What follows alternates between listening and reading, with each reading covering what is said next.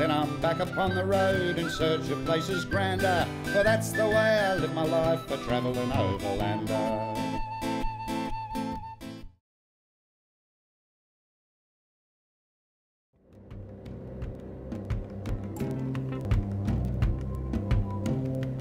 Hobart, Tasmania's capital, is a place I like so much, I've actually lived here.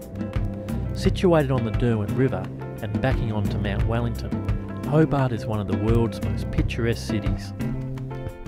So as a past local, I'd like to tell you my top 3 things to do if you're to visit Hobart.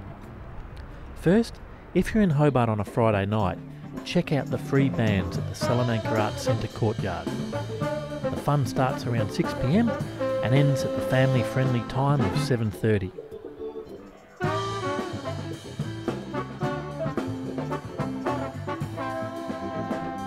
Next, get up nice and early on Saturday morning and peruse the ever-popular Salamanca market. There's always plenty of action, with buskers and musicians, and plenty of fine handcrafted gifts. Finally, no trip to Hobart is complete without a stroll around the historic docks area. And after you've walked up an appetite, there are plenty of places to get a feed of fresh Tassie seafood. After my previous story about Tasmania's last full-blooded Aborigine, I thought it would be interesting to interview an African refugee about their experience in Hobart. So I interviewed Ajak Kwai, a well-known Sudanese musician.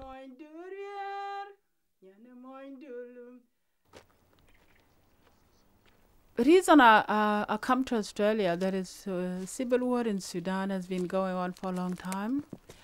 And particularly me, I lost a lot of relatives.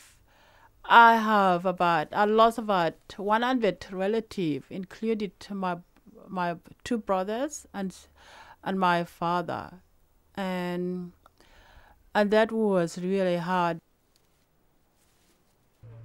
And I heard about Australia a long time ago. We studying in a school that Australia is really a very racist country, and they killed black people a long time ago. So when I was about to come to Australia, I was really scared and being by myself.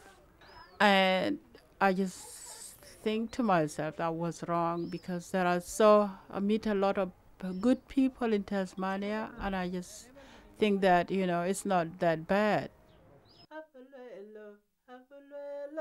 Because I see a lot of terrible things happening in the world, and my singing is about peace, love, and I just think to myself, it sounds silly for people, but I think we all need love to be able to live, because if you love something, you will not kill yourself.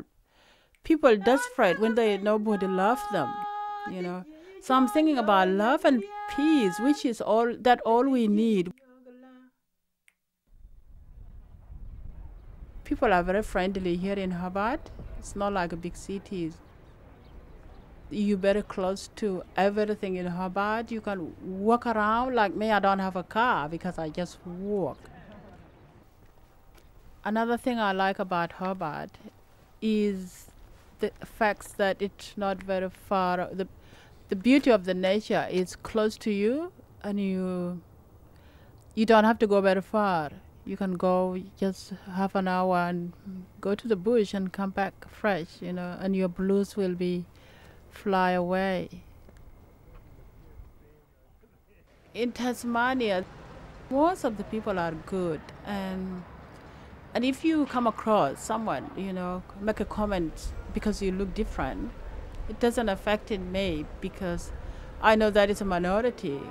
When someone says something and I know that he's racist or she, I just get back straight away. I don't have to get angry at them, but I just say a word equal to what they say, logical, and I feel good. I don't have to go home, feel bad, or I don't have to say bad to get angry at people. It doesn't solve any problem.